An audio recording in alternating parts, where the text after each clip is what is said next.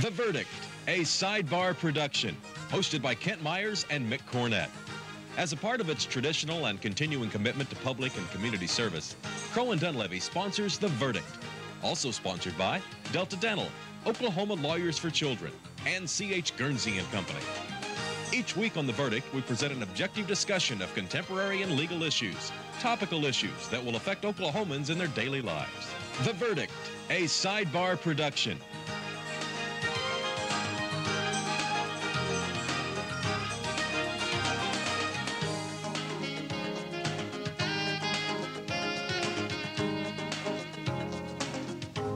And welcome to The Verdict. I'm Mick Cornett, and joined on this show, as always, by one of Oklahoma's top legal experts, Kent Myers. And Kent, today a topic that may not have been in the headlines a whole lot lately, but still very much on the back burner. Yes, something very important to all Oklahomans, and that is the subject that we talked about in our very first show on The Verdict, and that is the trial of Terry Nichols. Should it take place again?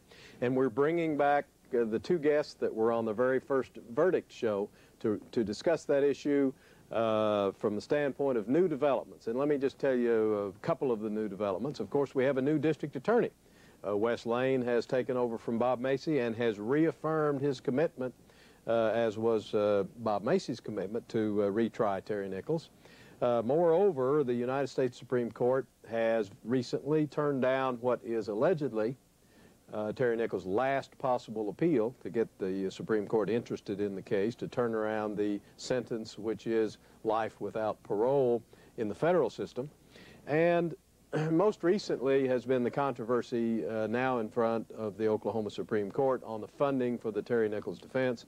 A very, very difficult thing. If you promise, if the Constitution promises a defendant a defense and then the state doesn't afford that defense or cannot afford it, what do you do then? So there's some new issues that we haven't talked about before. We will be asking our viewers when they see this show, after the show is over, to get on our website and tell us whether or not they think Terry Nichols ought to be retried or not under all circumstances. So we'll be asking for the viewers' verdict.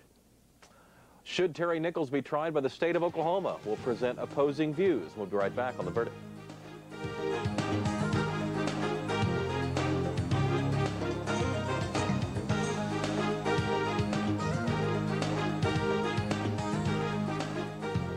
The Journal-Record is pleased to be a sponsor of The Verdict. The Journal-Record, since 1903, the best source of Oklahoma business news and legal information. The Verdict is pleased to have as a sponsor C.H. Guernsey & Company, providing architectural and engineering services to clients throughout the U.S. and around the world. And Blankenship has stopped at the line of scrimmage. No gain on the play. Leading at 4th and 7 on the Tiger 46-yard line. 38 seconds on the clock. The Tigers have no choice but to go on. Wiggins had to do the kicking. Here's the snap. And the kick is away.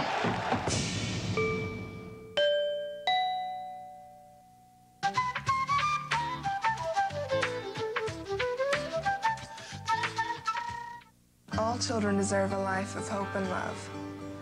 But sometimes they experience a life of pain, neglect, and abuse.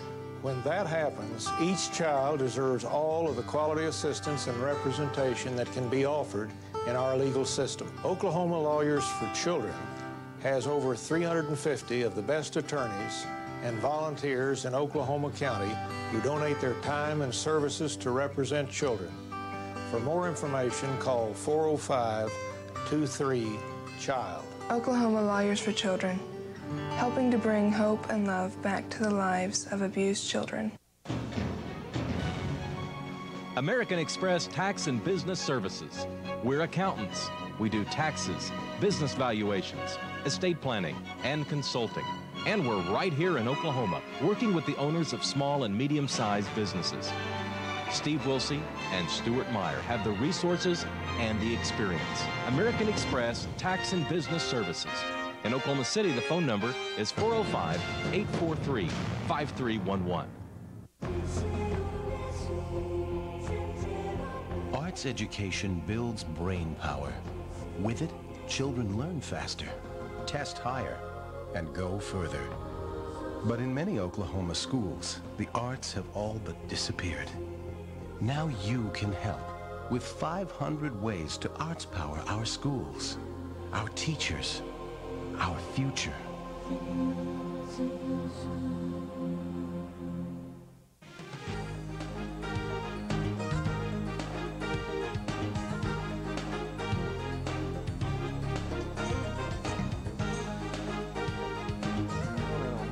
Welcome back to The Verdict. Mick Cornett with Kent Myers, who's going to introduce our guests. Well, we're talking already with the two guests that we're pleased to welcome back. They are our two original first guests on The Verdict show. Look what they started. Look what they started, and they're back to do it again by popular demand, I might add.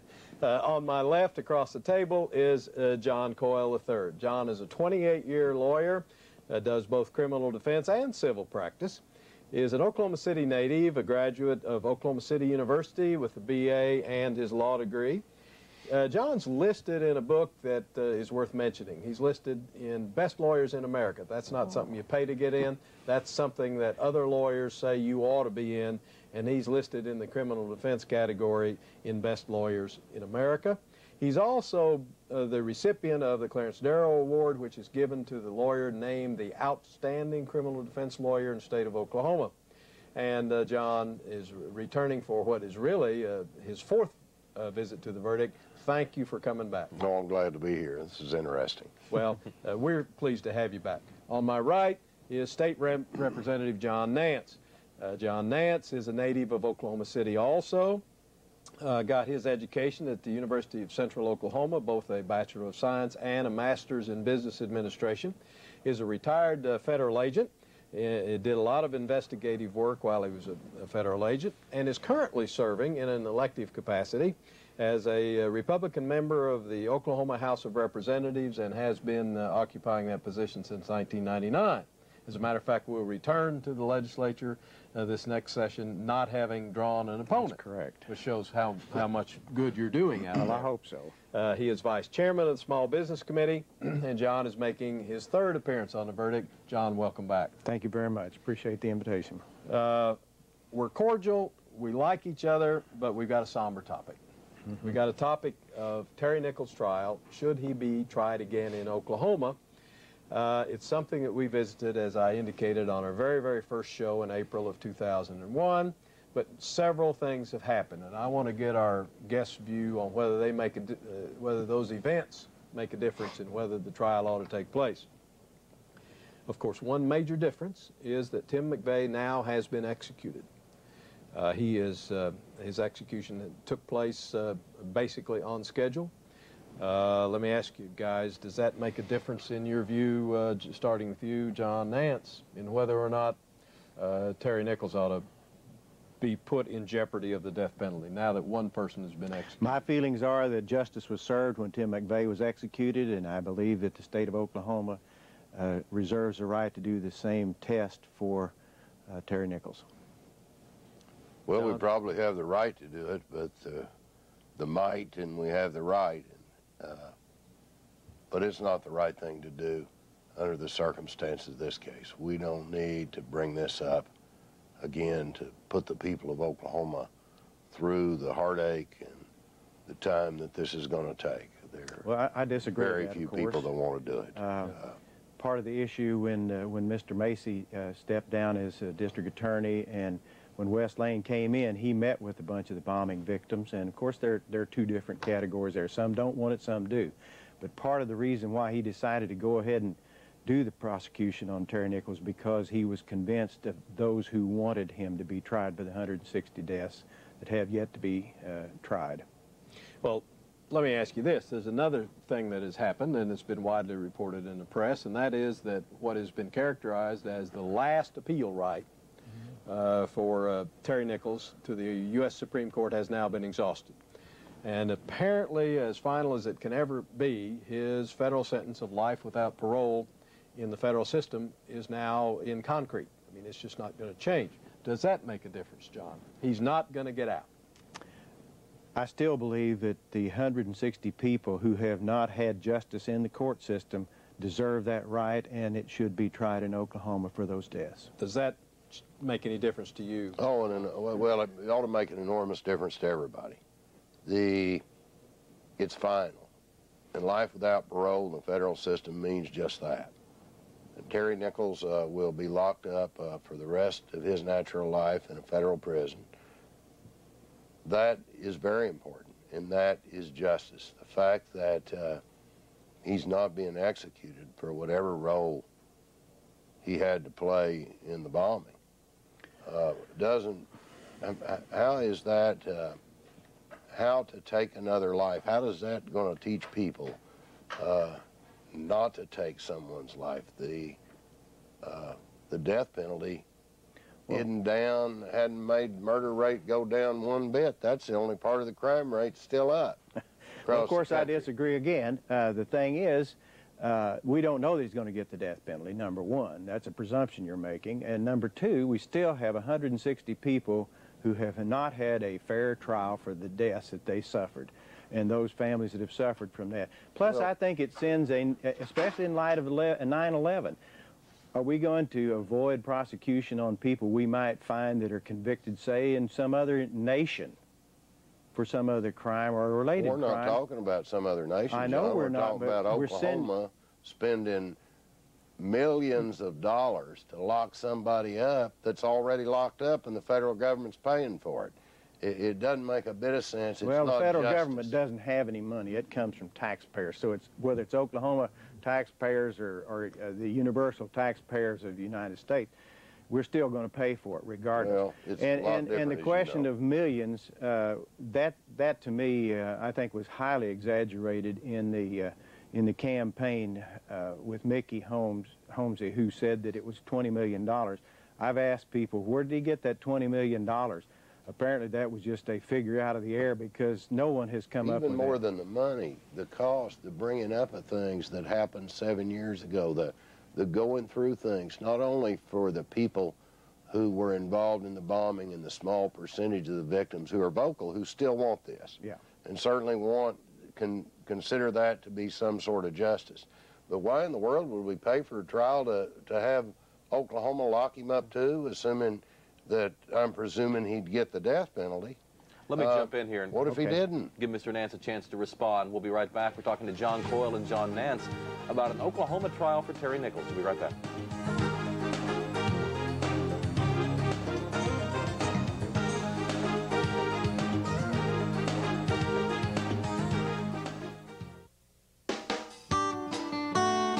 For Crow and Dunleavy, I've both given and received. I've given my daughter, an associate, and I've also received Crow and Dunleavy legal services. I think Carrie's a pretty capable person, and the legal services I've received have been first rate. But what most impresses me about Crow and Dunleavy is its long-term commitment to the state and to the community.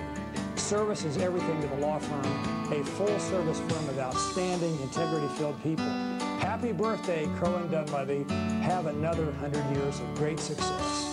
I want to congratulate Crow Dunleavy not just for reaching this wonderful milestone of its 100th anniversary, but for establishing during that 100 years the highest standards of integrity and professionalism and dedicated public service that's really set the mold and set the standard for law practitioners throughout the state of Oklahoma and throughout the nation.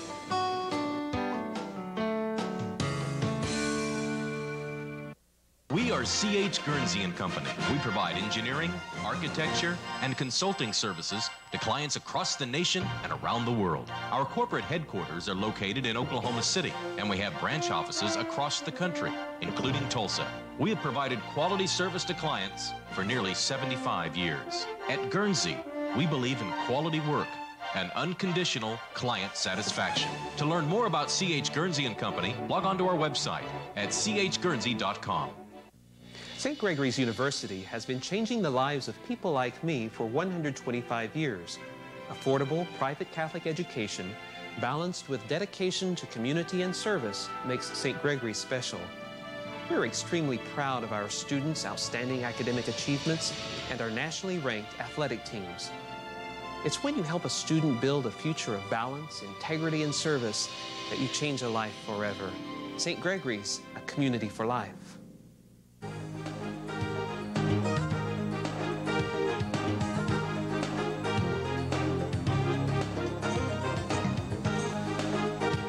Mick Cornett, Kent Myers, and our special guest on The Verdict. We're talking with John Nance and John Coyle about a possible trial in Oklahoma for Terry Nichols. And John, you were wanting to respond to the other John's question about Terry Nichols, and even if he were found guilty, he couldn't serve 2 terms simultaneously in different places. Well, that's true.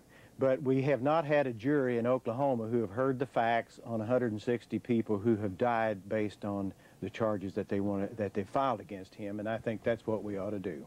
Well, John Coyle, let me ask you, if we do have a trial based upon what you know now about the evidence and the facts and the charges, how long would a trial take?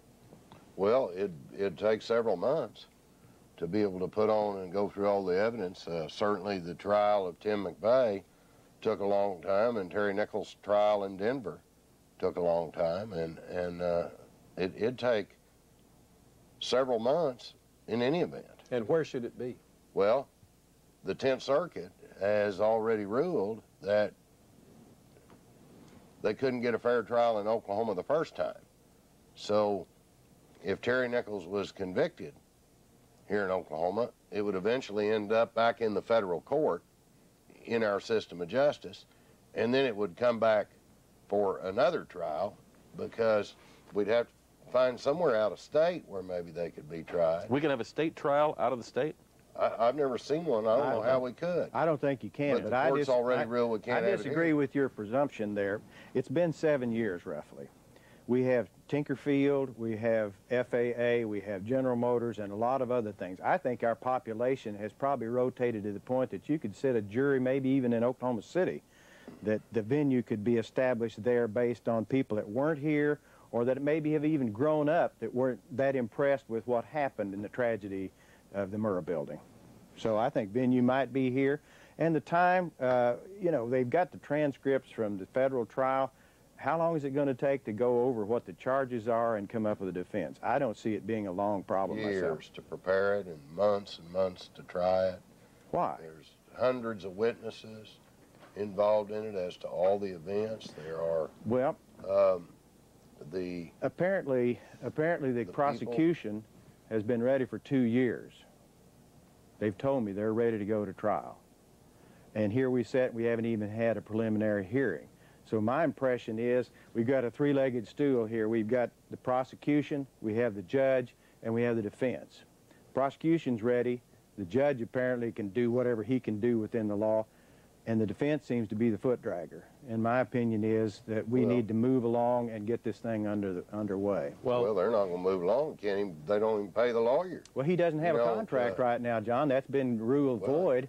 And I have an offer from 2 excellent, and I'm sure you would agree. This is a letter from Irvin Box to Judge Ray Dean Linder. He has offered himself and John Albert at $500,000 apiece plus expenses, and they would take the case immediately. And as far as I'm concerned, that's what we ought to do. Well, let's talk about cost. Let's focus in on that, and in relation to the state's situation right now. The state legislature provided some money for the defense, and then after the May 3rd tornado, turned around and I guess and withdrew it, $900,000. That's true. Is it worth the cost, John? What price can you put on justice? I mean, if it were 10 people, we've had thousands killed now in the World Trade Center. Are we going to establish a policy that if it costs too much, we're just going to ignore it? Well, what if the situation were that to try Terry Nichols would mean that we would have to dismiss 160 other cases and not try them because we don't have the cost? Well, what if there just isn't enough money to go around? Well, you know the source of the court fund is not tax money. It's money that comes from fees and surrendered money and that sort of thing. And that's what's been used to pay defense costs. And there's no reason to believe that that's going to be reduced. It's not tax money. Oh, it's going to completely change the way that wherever they have the trial, first of all, the security alone will cost millions of dollars. The security for wherever we have this supposed trial, if they can get a fair trial, and if he can get a fair trial in Oklahoma, which I contend he still can't, and think the federal court will find that, they have before, and it's going to cost millions there, and who's to think the legislature's not going to stiff the lawyers again like they did, and not try to pay them. They're not. It's millions of dollars. Wait a minute. That it's going to cost for this trial. Based on what? I've talked to the sheriff. He has had him for 2 years. It's cost him around $350,000 to keep him in the jail. And every time he moves him to a hearing or something, it takes several officers to do that. That's because they have the hearings in the jail. That's correct. That's correct. But it's going to be a secured area. It will be a secured area. They're going to have the trial. There isn't any way they can have the trial in Oklahoma County. Now, anybody's going to agree on that. Well, I've talked to several people that don't see that as too far-fetched. Well, let me butt in here a minute and focus on defense costs, not costs of the district attorney or the sheriff or any, just defense costs. Thus far, the defense has been paid, according to the public records, $1.7 million. That's correct. There's still $400,000 owing that has not been paid, and we're not to a preliminary hearing yet. How much is this defense going to cost if we continue paying at the rate that has gone on thus far? To go through a several-week, at least, preliminary hearing and then perhaps a several-month trial. September 25th, Oklahoma, Nichols' attorney says he may quit. Let him quit. We've got 2 experts who have a lot of experience, much more than Mr. Hermanson, in death penalty cases, who are willing to do it for $1 million. Let me jump in here, and because I want to give each of you a chance to kind of sum up your feelings on this view. We've got about 45 seconds for each of you. Mr. Coyle, would you like to go first? Well, I think that to have this trial is really not justice for anyone in Oklahoma. It'll cost undoubtedly millions of dollars of money. We can't fund the schools that we have now. They're all falling down. We can't pay our teachers. We can't pay the lawyers even up to today. It just makes no sense. Why not buy some poor kids a lunch and help the people of our state in a positive way to move forward from the horrible tragedy of the bombing and do something else and concentrate on the positives, because Terry Nichols is locked up for the rest of his natural life. The rest of his life, and that's not going to change. And that's justice. All the victims, or the majority of the victims, were there in Denver, saw the justice at that time. And to try to have this trial just to kill Terry Nichols at great expense to all the taxpayers of the state just doesn't make sense, and it's not justice. Mr. Nance? Okay, I'll end the same way I did last time. Who in this book would you tell them they're not entitled? The people that died are pictured in this book are not entitled to a fair trial. And secondly, you said the taxpayer money. That's not where the money's coming from. So the fact that we do have deficit right now in the state of Oklahoma is irrelevant, because it's not money that's coming from the taxpayer. It's coming from court fees. And we had plenty of money to pay that $1.7 million, which I think was misused. And you've worked on cases where you've had trials that you had a certain amount of money you were going to get. And that's what should have happened in this, and that's what can happen if we will change defense attorneys and get this show on the road, get a preliminary hearing, and if that goes past that, we'll get a jury put together and we'll have a trial, and then let the jury system take its course. We're going to have to wrap it up there. Mr. Nance, Mr. Coyle, thank you both for coming in. Kent and I'll have a few final thoughts when we return.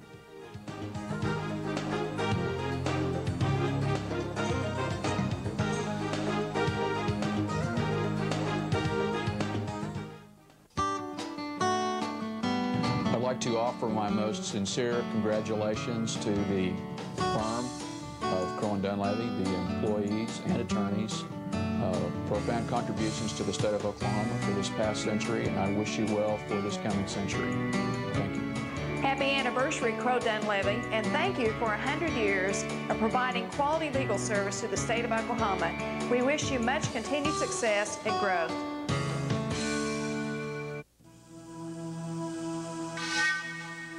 I enrich our cultural landscape. I help define our quality of life. I am one of 4,000 artists in central Oklahoma who receive support from Allied Arts, this community's united arts organization. I am an Allied artist.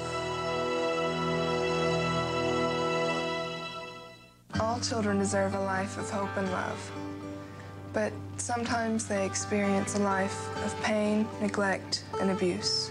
When that happens, each child deserves all of the quality assistance and representation that can be offered in our legal system. Oklahoma Lawyers for Children has over 350 of the best attorneys and volunteers in Oklahoma County who donate their time and services to represent children.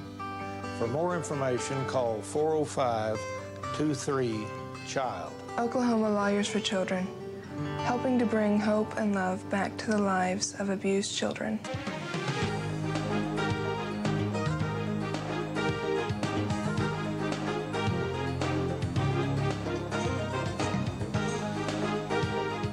We've been discussing the issue of should Terry Nichols be tried by the state of Oklahoma. Lots of elements here to this case. Yes, a couple of them both deal with the word cost, but in different ways. There, of course, will be a huge dollar cost to carrying out this trial. Reasonable people can differ about whether it is worth the cost or not. There's another cost that we spent some time talking about, but it is emotional cost. Not only to the witnesses that have to testify, to the victims and the families of the victims that will appear and have to go through this again. Is this trial worth that emotional cost? It is a very, very difficult issue, and one that the Supreme Court will have to deal with on dollar cost pretty soon, and has the power, quite frankly, to dismiss the case if it chooses to do so. I'm not suggesting it will, but it has that power. We'd also like to know what the viewers think. They can visit our website and cast a vote. Should the state of Oklahoma try Terry Nichols? Go to theverdict.tv. That's www.theverdict.tv. Cast your vote. And as always, you can go to that website and give us an idea for a future show. Kent, about 30 seconds left. Those are two really good guests. Regardless of how you feel on the issue, I think you've got to appreciate the methodology that both of them use. Yes, they know their subject, and we're pleased to say we're going to have them back on another show, not on Terry Nichols, but on other subjects about which they have differing opinions. They're both articulate. They're both well-read. They're both people who are serious about what they say, and yet they can disagree agreeably. We'll see you next time on The Verdict.